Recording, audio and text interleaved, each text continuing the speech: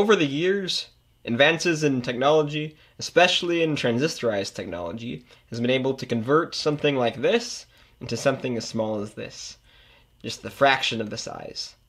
But nevertheless, I still think that the Vidicon tube, the vacuum tube that can convert an image into electricity, is awesome.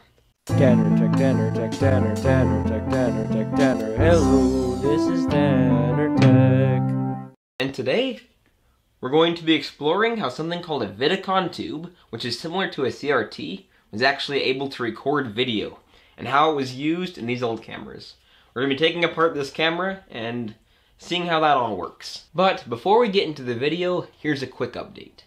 So, for the past 22 months, I have been serving a mission for the Church of Jesus Christ of Latter-day Saints.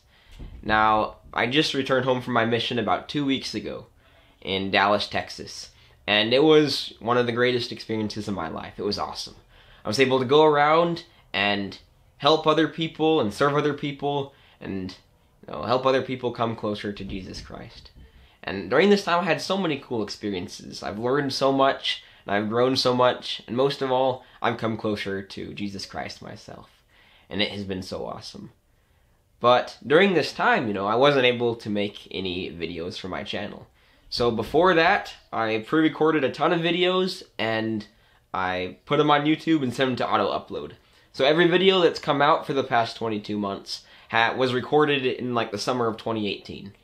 So this is the first video that's been uploaded to my channel in a very long time. So I'm excited about that. This coming fall, hopefully in August, depending on this coronavirus stuff, I should be going to MIT, which is going to be awesome. So now, let's get into the video. Let's tear this thing apart. So this is the camera we're going to be taking a look at today, an old Panasonic CCTV camera. Now I found this while I was going through my closet. There were a lot of electronic bits and pieces, and I was kind of throwing some stuff away that was taking up too much space. And I saw this in the back of my closet. I think someone may have given this to me a while back. Now when I opened it up, I expected to see something like this CCD, which is the microchip found in most modern cameras. It's able to record an image or video on this little piece.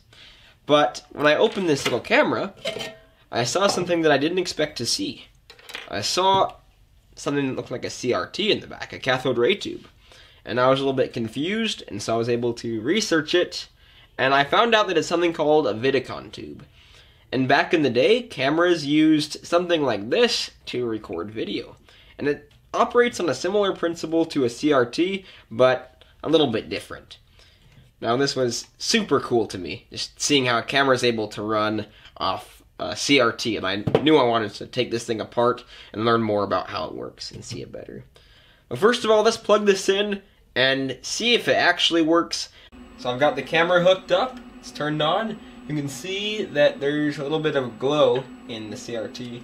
There's probably too much light for you to see that, but the CRT is definitely glowing. The camera's connected to the oscilloscope, and I have it on the mode where I can see the frequency on here, figure out what it is.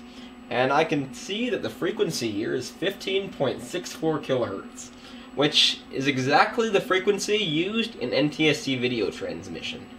15.65 kilohertz. So let's plug this into an old analog TV and see if we can get a video from this. Wow, well it actually seems to be working right now. See, I have it hooked up here. If you look on the screen, you can see me. It's very interesting to think that this image is being recorded on a cathode ray tube, then transmitted over a wire, and displayed on another cathode ray tube. Now that we know it works, let's take it apart and see if we can get a closer look at the parts inside. So this is the tube itself. It was just held in by 2 screws actually.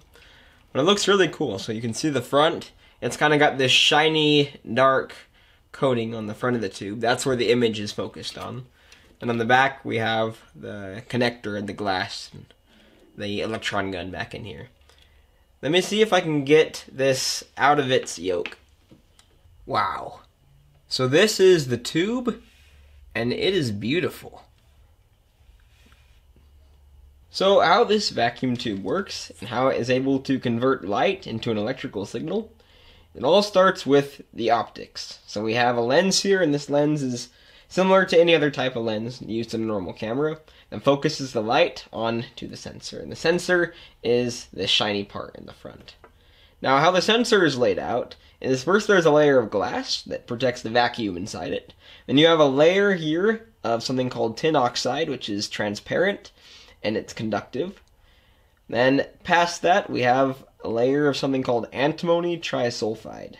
And that is a photoelectric compound that is able to lose an electron when light hits it. And at the back of the tube, we have some innards that are very similar to those of a normal cathode ray tube television, the electron gun.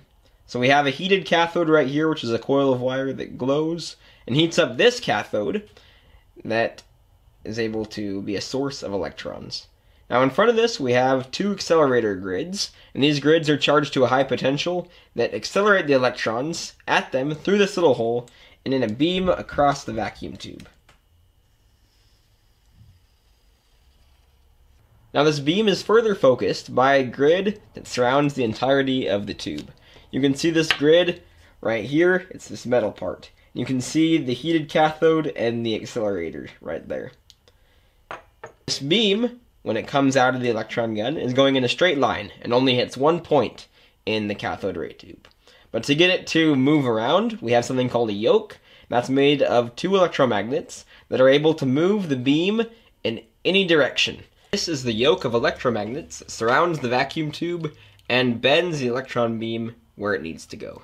This beam will trace across this little screen by going slowly across it, then quickly back down to the next starting point, then back across it again, then to the next starting point, and then back across, then to the next starting point, and then quickly back to the original starting point. So in this way, the beam is effectively able to trace over the entirety of the surface area of this little vacuum tube screen. Now you may be wondering, how is the scanning electron beam able to turn the image that's on this image sensor into something that, can be transmitted over wires to another television? And the answer can be found in how these layers of certain chemicals are able to interact with the light and with electricity, and how this circuit is set up.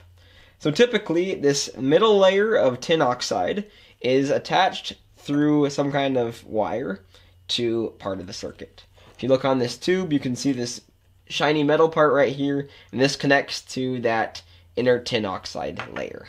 That tin oxide layer is then connected through a load resistor to a power supply of approximately 50 volts. When the circuit is operating, this point has a potential of 50 volts like we discussed, and so this tin oxide layer is going to be at a potential of approximately 50 volts. Now what happens is when light hits this, it travels through the first two layers and it hits the antimony trisulfide layer. When the light hits it, it knocks off electrons proportional to how strong the light is. Now those electrons go to this positive layer and are quickly sucked away into the power supply. So there's going to be different charges on this bottom layer that look like the picture that is being focused onto the faceplate of this vacuum tube. Now here's where the fun part comes in. There's going to be an electron beam that's going to scan the different parts of this layer.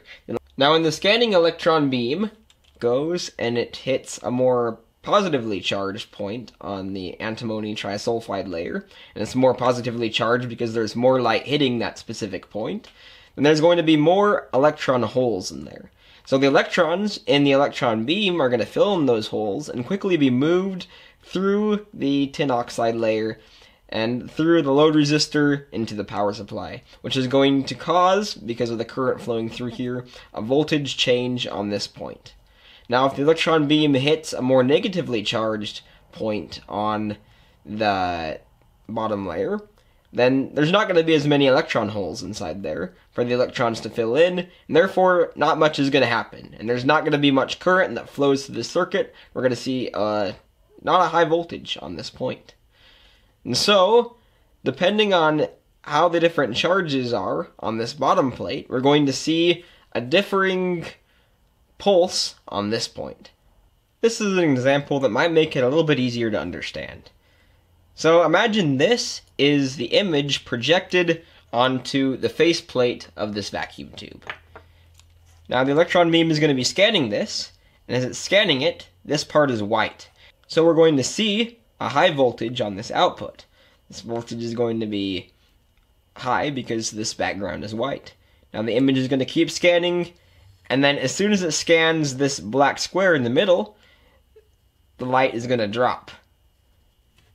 And then as soon as the beam scans to the other side where it's more white, the beam is going to come up again.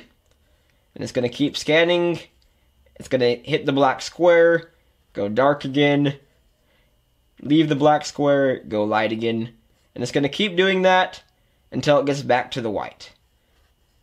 And so from this scanning electron beam scanning this, we get a waveform that looks something like this on the output right here.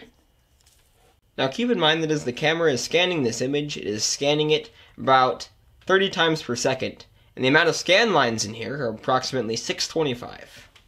Now when it comes to the circuitry of this circuit, it's able to convert this signal and align that signal with the scan rate of this.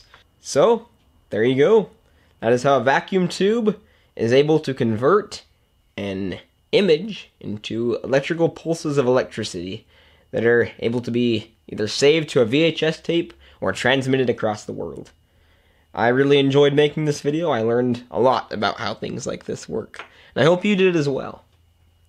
So thank you for watching, and stay tuned for next time.